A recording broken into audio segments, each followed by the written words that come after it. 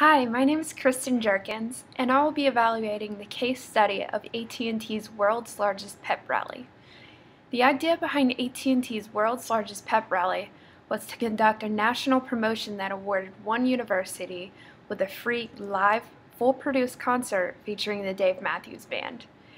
For promotion, AT&T reversed the traditional model from a big media spin design to drive entries to having the stakeholders promote it amongst themselves.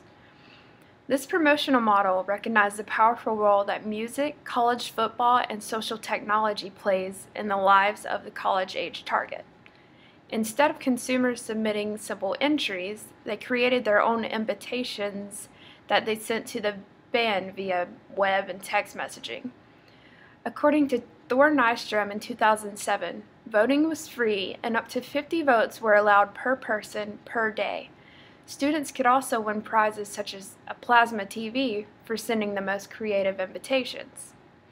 The impact ended with consumers from every Division 1A university submitting more than 3.3 million invitations, including more than 350 text messages and over 250,000 photo, video, and audio invitations to the site.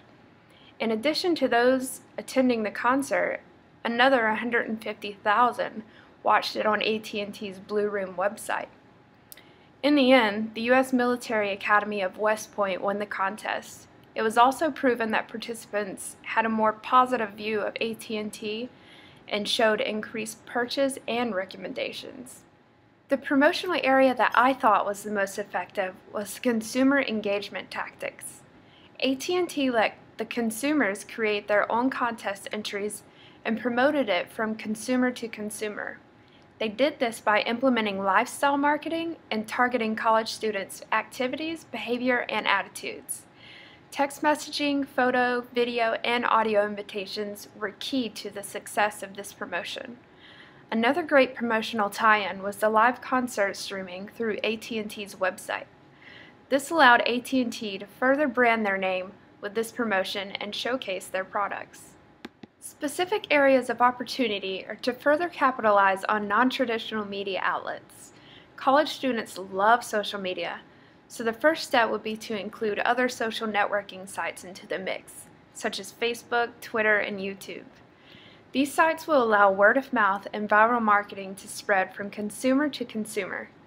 The keywords for additional opportunity are retweet, repost, reblog, share, and embed. AT&T could also place brand ambassadors at each university promoting their brand and promotion for the concert series, along with setting up tents and promotional areas during games throughout the season. Another idea is to place billboards around the campus and add advertisements in campus publications. As the concert series and contest continues to grow, AT&T could offer additional opening acts and chances for more than one school to win this promotional contest. College students will anticipate this concert every year if AT&T continues to build on this promotion. I feel as though AT&T has created a win-win program for all parties involved. AT&T and the Dave Matthews Band promoted this concert through universities throughout the country, while also creating great brand awareness and drawing consumers in to participate in this promotion. Not to mention, AT&T did experience increased sales and recommendations. Even the consumers were able to join in on the fun. Though only one school was chosen, live streaming made it possible for everyone to watch the concerts from the comforts of their own home. My vision for the future of this program is to keep building on this foundation in order to take it to another level every year. More promotional perks, more consumer engagement, and more marketing techniques will lead to increased brand awareness and increased sales for sponsors and ultimately a bigger and better show for consumers. Thank you for watching my case study evaluation.